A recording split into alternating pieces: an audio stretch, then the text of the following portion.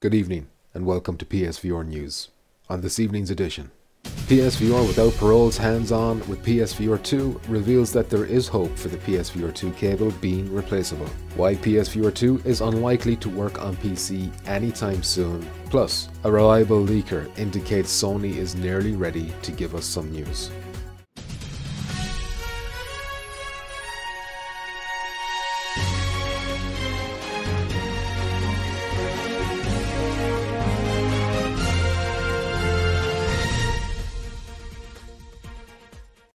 Miles Dyer of PSVR Without Parole recently went hands-on with the PSVR2 unit itself, courtesy of Fast Travel Games, where he shed some light on the mystery of the cable. For many months now, people have wondered if the PSVR2 cable can be disconnected from the headset to make it easier to replace in the event of it being damaged. Without Parole's video indicated that it looked like it could be removed, however, it may require some disassembly to do so, potentially voiding warranty. It remains to be seen if Sony would issue players with a replacement cable or recommend it to be sent in to be repaired by Sony themselves. Those hoping for the PSVR2 to run on their PCs may be in for a long wait. That's according to the creator of the PSVR1 compatibility driver.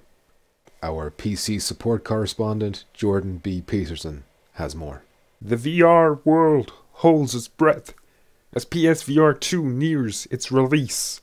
Certainly those in the PlayStation community, but also a sizable number of PC gamers, those who were hopeful of the headset being able to run PC VR titles. However, the developer of the PSVR1 compatibility drivers had this to say on Reddit when a user asked if they should buy a PSVR2 for use on their PC. You would be wasting your money, as there is no guarantee you could ever use it on a PC. Quite a good chance that you won't be able to. The original PSVR is electronically equivalent to a monitor, and so it is relatively simple to get a video signal up on it. Reading sensors, etc. took a lot of reverse engineering and at least a year from release before anyone figured that out. It then took a couple more years before it was usable as a PC VR headset. That is without Sony making any effort to prevent non-PS4 users from using it. Even if they haven't encrypted headset data, it would take a lot of reverse engineering just to get an image on the headset. Then there is the tracking, which would need to be developed as there isn't a ready-made SLAM tracker available for Windows.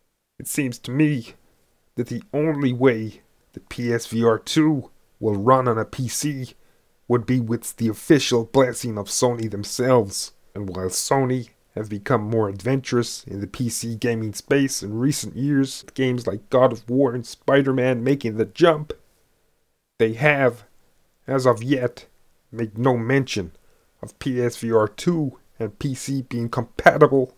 The takeaway here is not to hold your breath. Doing so may only lead you to pain. Then again, nothing is more real than pain. Pain and truth. This is Jordan Berman Peterson. Back to you in the studio. Our final story tonight. Reliable gaming industry leaker known as The Snitch has come out of retirement to tease some new information. In a message posted to his Discord server, The Snitch reveals that Sony are planning to announce third-party stuff soon. Given The Snitch's track record, there's every reason to believe him. However, there is no guarantee that any of these announcements will be related to PSVR2. Yet given PSVR2's launch date drawing so near, the possibility is relatively high. Support PSVR News by liking, subscribing and all that usual YouTube and shite. That's it for this edition of PSVR News. See you in the next one. Please stay moist.